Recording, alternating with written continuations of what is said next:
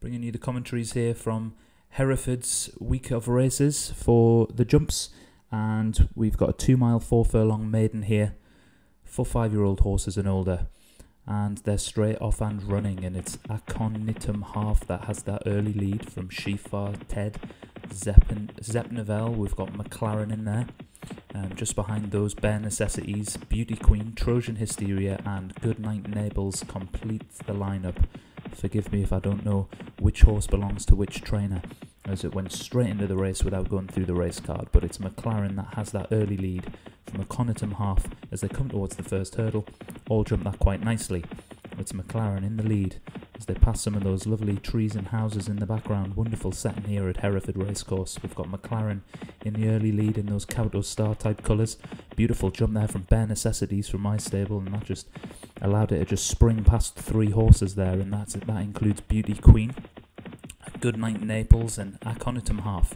Towards the back of the field we've got She's Far Ted, Trojan Hysteria, and the back marker currently is in Zepnevel as they start turning right-handed here and approach the next flight of hurdles. It's McLaren still in the lead, just ticking along nicely behind those. We've got Goodnight Naples as they come towards that next flight. Goodnight Naples actually almost went there, didn't get that flight of hurdles right at all, and it'll do well to win the race after making a mistake like that, but the jockey's just trying to steady it in there. Lost a couple of places, but everything looks okay. It's got a good jump there as we go into that flight of hurdles. Another one from Bare Necessity, so it's the 2 black horses that are in the lead as we've got 13 furlongs or approximately left to go, and it's still McLaren in the lead with a good few lengths lead to that other black horse, Bare Necessities. Good jumping so far from that one. She's Far Ted now moves into 3rd place, and Aconitum Half is just ticking along nicely there in the all green colours as they come to that next flight of hurdles.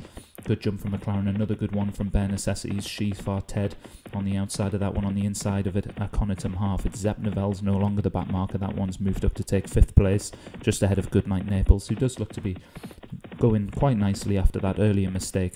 And towards the back of the field we've got Beauty Queen there in the red silks with the yellow hat, and the back marker in the blue, white and orange hat is Trojan Hysteria.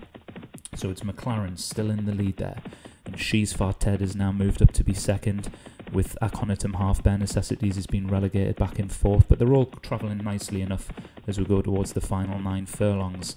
McLaren now, its lead shortening just a little bit there as She's Far Ted and Aconitum Half look to try and close the gap. Bare Necessities with another slick jump there helps that one take another couple of lengths out of some of the others it's travelling next to, but McLaren jumping lovely from the front, and they've jumped 7 flights so far, and bar the odd mistake and that one bad mistake from Goodnight Naples, all of them have looked like pretty good hurdlers so far. So it's McLaren still in that lead with 7 furlongs left to go. They're just swinging quite tight right-handed bend there, but they all seem to be coping with it well enough. So McLaren in the lead. We've got 4 that you could throw a blanket over. It's She's Far Ted, Aconitum Half, Zepnevel on the outside, Bare Necessities, the black horse Zepnevel with a lovely fast jump there, moving forward, and there's starting to be a bit of a gap opening up between She's Far Ted and Beauty Queen, and then Trojan Hysteria and Goodnight Naples is the back marker, and that mistake has clearly taken a lot out of that particular horse, unless it's going to come flying towards the end of the race. But as we go into the last 5 furlongs, it's McLaren in the lead, Zepnevel, Aconitum Half, Bare Necessities, She's Far Ted and Beauty Queen is trying to hang on to their coattails and stay in this race, but McLaren is going to now try and stretch them out and really put the pressure on, and it seems to be working as it kind of opens up a bit of a bigger lead there into 2nd place. Aconitum Half, She's Far Ted, but Bare Necessities probably put a better jump in than both of those, and Zepnevel looks to be a little touch outpaced. But as we go towards the final 2.5 furlongs, it's still McLaren in the lead as they come to that next flight of hurdles. Another good jump from Bare Necessities, who's trying to close the gap.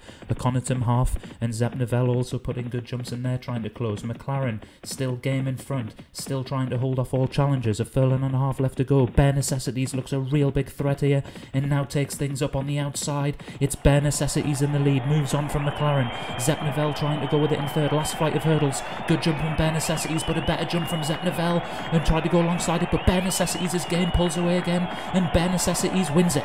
Bare Necessities wins it for Ryan Tamasebi. That's my first winner that I've called a commentary on in this first week of the Starters Orders season, and what a slick round of jumping from Bare Necessities. I thought she was good. She's good on the flats, she's better over the hurdles, and here she's come and proved herself over hurdles. Bare Necessities wins it. Zep Novell in second.